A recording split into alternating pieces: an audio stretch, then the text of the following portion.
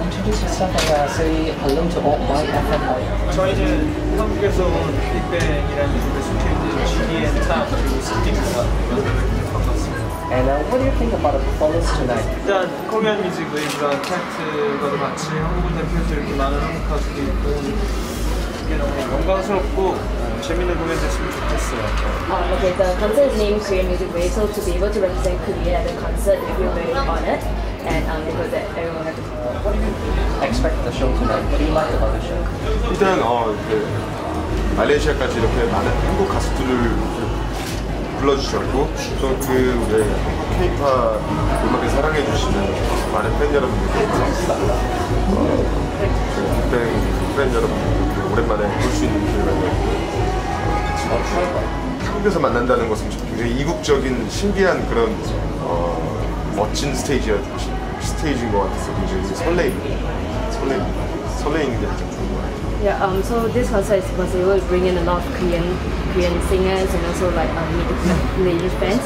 So it's actually like for him it's very special because you don't actually get to like meet so many fans from overseas and all that. So he's actually quite excited about the concert.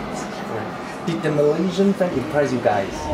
솔직히 오늘 처음 와서 아직 제대로 만나뵙지 못했는데 공항에서 잠깐 뵌 것밖에 없어요. 그래서 이번 공연을 통해서 좀 느끼고 갔으면 좋겠어요. Because it's actually the first time he just came today and they haven't been able to meet all the Korean fans, but they hope that through the concert later they can actually have a few more fans.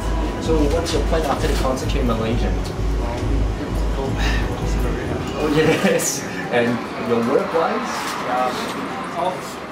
일단 한국에 돌아가서 또 스케줄이 있어서 돌아가야 되는데 다음 기회가 된다면 말레이시아 와서 좀 더 문화를 느끼고 팬분들과 같이 When they go back to Korea, they actually have their schedules as well, but actually they want to come back to Malaysia and actually view the fans, their enthusiasm as well, so experience the culture as well. My.FM 청취자 여러분 만나뵙셔서 반갑고 지금은 이렇게 목소리로나마 인사를 드리는 것 같은데 나중에 직접 찾아뵙고 노래를 들을 수 있는 기회가 있었으면 좋겠습니다. 만나뵙게 돼서 반가웠습니다. 또 만났습니다. So listeners of My.FM, even though it's only meeting through the voice this time, but he gives that they'll see the face-to-face and next to meet you and hopes to see them again. We love you, My.FM. We'll be there.